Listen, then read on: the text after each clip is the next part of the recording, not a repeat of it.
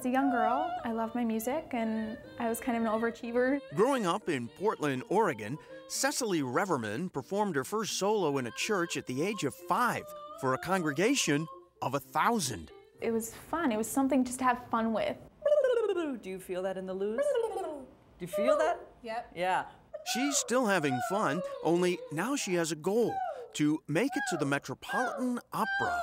In today's lesson, Voice and Opera Department Chair Patty Tom shows Cecily the proper way to use her jaw. Gelo e poi sento l'alma vampar.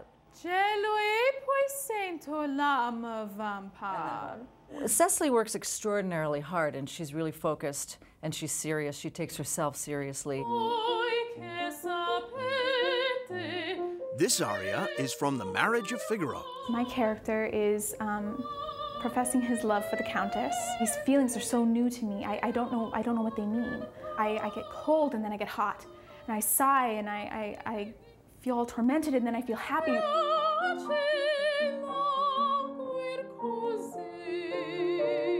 She's very ambitious, and she wants big things for herself. She's also got a lovely voice. But ambition and a lovely voice won't necessarily get you to the Met, says Patty Tom. You have to be fearless. You have to be willing to make mistakes in public.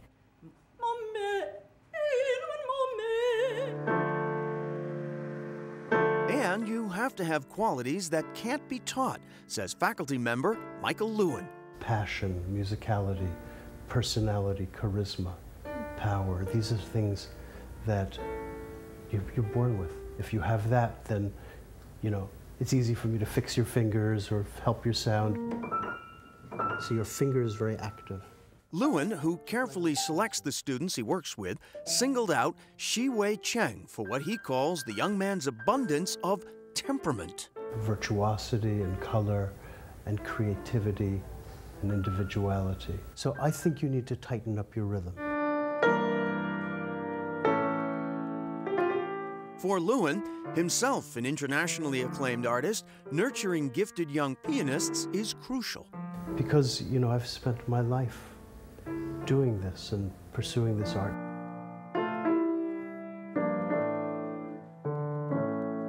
You and me can live that high life in New York. When it opened just 2 years after the Civil War, Boston Conservatory broke new ground, admitting African Americans and women. That commitment to being a school for the community still runs deep in its culture, says President Richard Ortner. We make a religion, if you will, out of bringing what we do to audiences that can't come to us. The students at this school are at Children's Hospital and Rosie's Place and Moorville House. Moorville House is a nearby elderly residence where Maria Lisa and Maria Esther Alvarez have signed up to play today. The twin sisters are postgraduate students from Venezuela.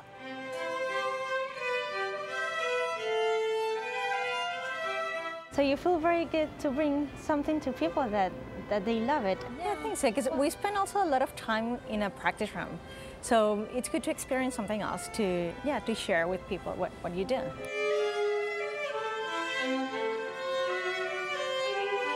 These are young people who know in their heart of hearts that the work they do out there in the community is their rent for being alive on the planet. If I didn't follow my dreams and if I didn't follow what I really wanted to do in life, then I don't know if I would really be happy ultimately.